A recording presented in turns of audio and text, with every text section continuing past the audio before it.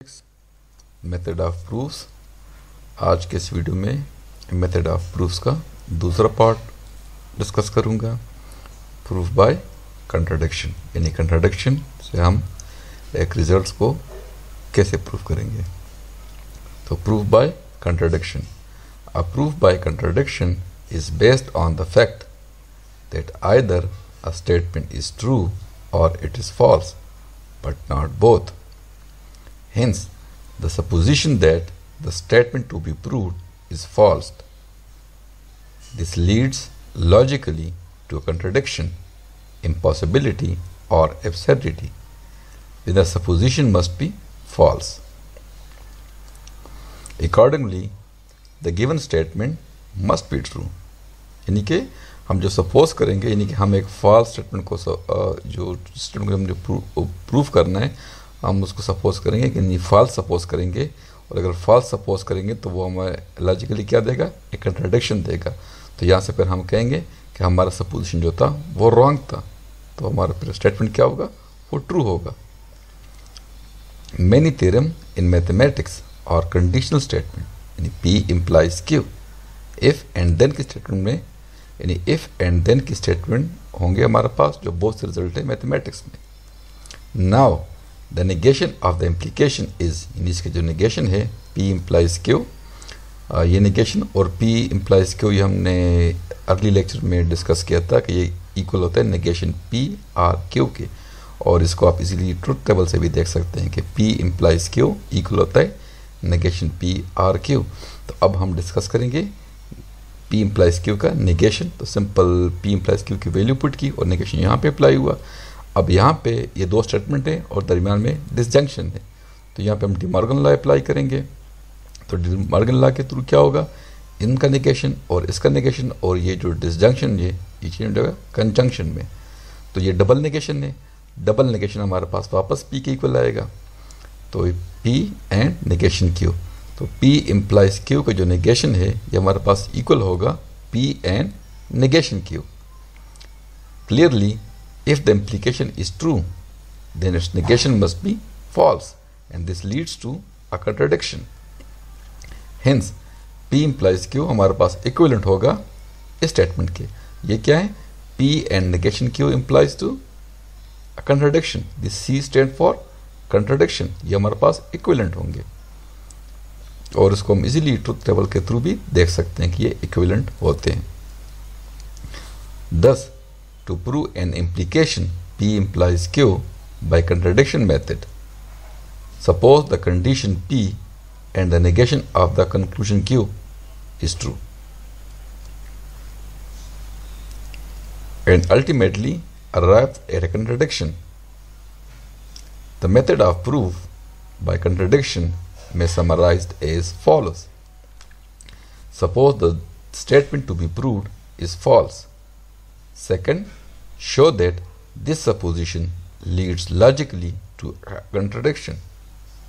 Third, conclude the statement to be proved is true. यानी कि हम जो सपोज करेंगे इस ट्रू स्टेटमेंट को जो हम जिसको हमने प्रूफ करना है उसको हम फॉल्स, यानी कि फॉल्स सपोज करेंगे।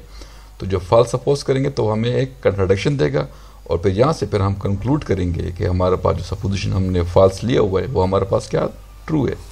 तो ये 3 स्टेप्स हैं इस प्रूफ बाय कंट्राडिक्शन का। अभी कुछ एग्जांपल ज़रा देखते हैं। तो पहले थ्योरम जो हमारे पास एक रिजल्ट है, ये एक थ्योरम है। थ्योरम स्टेटमेंट क्या है, there is no greatest integer. तो इसको अभी हम प्रूफ करेंगे बाय कंट्राडिक्शन मेथड। तो suppose that there is a greatest integer n, यानी कि यहाँ पे हमारे पास सपोजिशन क्या, थ्योरम स्टेटमेंट क्या है, there is no greatest integer. तो अभी हम कंट्राडिक्शन मेथड पे इसको प्रूफ करेंगे। तो हमने यहाँ पे एक फॉल्स स्टेटमेंट ले लिया, suppose there is a greatest integer. तो ये हमने एक फॉल्स लिया, तो ये आगे जाके हमें ये एक कंट्राडिक्शन देगा। तो फिर वहाँ से फिर हम कंक्लूड करेंगे कि हमारा पास जो स्टेटमेंट है there is no greatest integer, ये ट्रू है। तो suppose there is a greatest integer n, then n is less than or equal to n for every integer n। तो n हमारे पास ग्रेटेस्ट इंटीजर में ले लिया, तो फिर इससे क्या होगा कि तमाम इंटीजर जो हमारे पास होंगे वो इससे लेस होंगे या इक्वल होंगे। लेट m एक और इंटीजर है और वो किसके इक्वल है, n+1। ये जो ग्रेटेस्ट इंटीजर है इसमें हम अगर 1 प्लस कर लेते हैं तो उसको हमने m सपोज किया, late m is equal to n+1। Now m is an integer, यानी m हमारे पास एक इंटीजर होगा। क्यों इंटीजर होगा, क्योंकि m जो है ये दो इंटीजर का सम है, since it is a some of to integer, तो m हमारे पास एक इंटीजर होगा। आल्सो यानी कि m हमारे पास n से ग्रेटर है। क्यों ग्रेटर है, क्योंकि m इक्वल टू n+1, तो m क्या होगा, n से ग्रेटर होगा। Since m is equal to n+1, तो फिर m हमारे पास n से ग्रेटर होगा। दस m is an integer that is greater than the greatest integer, यानी m हमारे पास एक इंटीजर आ गया जो कि हमारे पास ग्रेटेस्ट इंटीजर से भी बड़ा है। तो इसका मतलब क्या हुआ, ये हमारे पास एक कंट्राडिक्शन हुआ, और contradiction hence our supposition is not true. जो हमने शुरू में सपोज किया था there is the greatest integer, ये ट्रू नहीं है, and so there is no greatest integer. Next एक रिजल्ट है, एक्सरसाइज है, give a proof bye contradiction for the statement if n square is an even integer then n is an even integer। यानी हमने statement को proof करना है किस method से, कंट्राडिक्शन मेथड से। और स्टेटमेंट क्या है, if n square is an even integer then n is an even integer, यानी अगर n square even है तो फिर n भी इवन होगा। ये हमने प्रूफ करना है कंट्राडिक्शन मेथड से। Proof, suppose n square is an even integer and n is not even, तो n हमारे पास हमने आड ले लिया। हमने सपोज किया कि n स्क्वायर तो हमारे पास इवन है, लेकिन जो n है वो इवन नहीं है, सो दैट n इज आड। तो हमने सपोजिशन रॉन्ग ले लिया। तो अब देखते हैं कि हमें कंट्राडिक्शन देता है कि नहीं देता। तो अगर n हमारे पास आड है तो फिर n हमारे पास इस फॉर्म में लेके जा सकता है। ये हमने इससे पिछले वीडियो में डिफाइन किया था कि आड नंबर जो होते हैं हमारे पास इस फॉर्म में लेके जा सकते हैं for some integer k। Now अब n स्क्वायर ज़रा देखते हैं, n स्क्वायर, तो n की वैल्यू 2k+1 का स्क्वायर। अब इसको सिंपल फार्मूले से एक्सपेंड कर देते हैं, तो ये हमारे पास इक्वल होगा 4k स्क्वायर प्लस 4k+1। अब ये फर्दर इक्विवेलेंट होगा स्टेटमेंट के, नहीं इन दोनों से 2 कॉमन लिया, तो अब ये 2k स्क्वायर प्लस 2k को सपोज कर लेते हैं किसी और इंटीजर r के। तो चूँकि ये इंटीजर है तो ये इसका सम भी इंटीजर के बराबर होगा, तो ये इसको हमने r के सपोज किया, तो r की वैल्यू यहाँ पे आ जाएगी, यानी कि n स्क्वायर की वैल्यू होगी 2r+1 where r is equal to this, और ये हमारे पास एक इंटीजर है। तो यहाँ पे n स्क्वायर हमारे पास क्या आया, तो ये आड आया। This show that n square is odd which is a contradiction to our supposition that n square is even. ये हमारे पास कंट्राडिक्शन क्यों आया, वो यहाँ से आया कि हमने n स्क्वायर इवन लिया और n हमने आड लिया, तो ये हमारे पास कंट्राडिक्शन आ गया। तो इसका मतलब क्या होगा कि अगर n स्क्वायर हमारे पास इवन है तो फिर n भी इवन होगा, hence the given statement is true. यानी ये जो हमारे पास स्टेटमेंट है ये हमारे पास ट्रू है। नेक्स्ट एक और एक्सरसाइज है, prove that if n is an integer and n³ + 5 is odd then n is even using contradiction method. ये हमने कंट्राडिक्शन मेथड से प्रूफ करना है। Solution, suppose n³ + 5 is odd and n is not even, यानी कि n even हमने एक wrong supposition suppose किया, ये हमारे पास इवन नहीं है, तो n हमारे पास क्या होगा, आड होगा। तो अब देखते हैं कि आगे जाके हमें कंट्राडिक्शन देगा।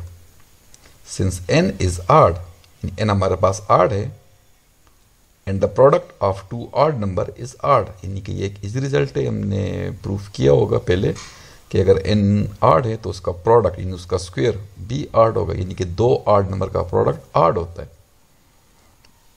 It's follows that n square is आड, यानी कि n आड है तो n इंटू n भी आड होगा, और similarly n square into n वो भी आड। Since the difference of 2 odd number is even, यानी कि अगर 2 ऑड नंबर हम माइनस करेंगे एक दूसरे से तो हमें वो एक इवन नंबर देगा। तो यहाँ पे देखते हैं n³ + 5 ये हमारे पास आड है, हमने सपोज किया हुआ यहाँ पे, और n³ ये भी आड है। यहाँ पे हमने प्रूफ किया कि n³ + 5 ये आड है, और आड से एक आड नंबर माइनस हो रहा है, तो ये हमें इस रिजल्ट के थ्रू इवन देगा, क्योंकि difference of 2 odd number is even. But इस केस में हमारे पास डिफरेंस जो है वो 5 आया, और 5 इवन नहीं है, but this is a contradiction. Contradiction क्यों आया कि यहाँ हमने n³ + 5 आड लिया और n को आड नहीं लिया, तो इस कंट्राडिक्शन आया। इसका मतलब क्या हुआ, therefore the supposition that n³ + 5 and n are both odd, which is wrong, and so the given statement is true. Next एक result है, prove by contradiction method the statement if n and m are odd integer then n plus m is an even integer। यानी कि हमने statement को proof करना है contradiction method से। Statement क्या है कि अगर दो ऑड इंटीजर होंगे तो उनका सम भी हमारे पास एक इवन इंटीजर होगा। Solution, suppose n and m are odd and n plus m is not even। यानी हमने इवन नहीं लिया, एक रॉन्ग सपोजिशन लिया कि ये इवन नहीं है, तो ये ऑड है बाय टेकिंग कंट्राडिक्शन। नाउ क्योंकि n हमारे पास ऑड है तो n इस फॉर्म में लेके जा सकता है। ये ऑड नंबर की डिफिनीशन है for some integer p and m is equal to 2q + 1 for some integer q। Hence अब दोनों का सम देखते हैं, n + m यानी n की वैल्यू और ये m की वैल्यू, तो उसको सिंपल प्लस कर देते हैं तो ये इसके इक्वल आएगा। अब यहाँ से हम 2 को कॉमन ले सकते हैं, 2 को कॉमन लिया तो ये हमारे पास एक कंट्राडिक्शन आ गया क्योंकि ये हमारे पास इवन नंबर है और हमने क्या सपोज किया है कि n + m is not even, तो ये इवन नंबर आया क्योंकि इवन नंबर से हम 2 को कॉमन ले सकते हैं या इवन नंबर 2 पे डिवाइड हो सकता है, which is even, contradicting the assumption that n plus m is odd। यानी कि कंट्राडिक्शन आ गया।